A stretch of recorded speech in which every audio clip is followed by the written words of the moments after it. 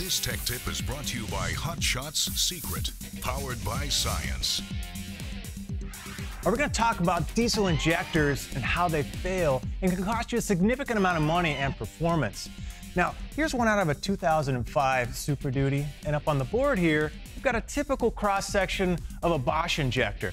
Now, this is one of the more precision elements with inside, your engine, with some of these clearances in here down in the microns. That is fractions of a hair thickness, right? Very tight tolerances. And these things take a lot of abuse from this end, being where the fuel comes out in the combustion system, sees all that heat and pressure, and on this end, where the fuel goes in, with these common rail systems creeping on 30,000 PSI of fuel pressure. Now again, we've got very, very tight tolerances here with the needle, and as your armature group opens this needle up, it pulls back and lets the fuel spray out in a very, very fine mist for good combustion, for performance and fuel. Now, speaking of fuel, if we back up a little bit and we look at the history of diesel fuel, right? In the 2000s, we started to pull sulfur out of the fuel because sulfur compounds can destroy a lot of your emissions equipment. It's bad for the environment. So what did we do? We started to strip it out with the use of salts along the process of going from crude oil to diesel. So the salts strip out the sulfur. Well, sulfur kind of goes hand in hand with lubricity. That's the ability for parts to move freely together without wearing out or sticking.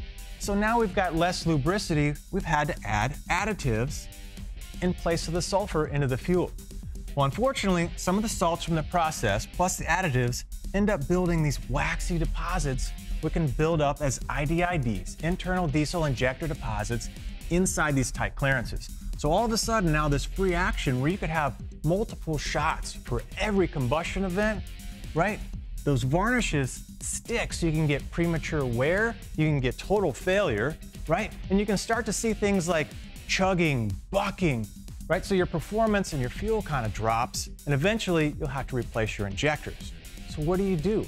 You need to clean it with very specific ingredients to clean those IDIDs and the coking that can happen on the tip, right? So we love Hot Shots Secret Diesel Extreme. Now it's a 6-in-1 injector cleaner, cetane booster, lubricity improver, etc. And you only need to drop it in about every 6 months.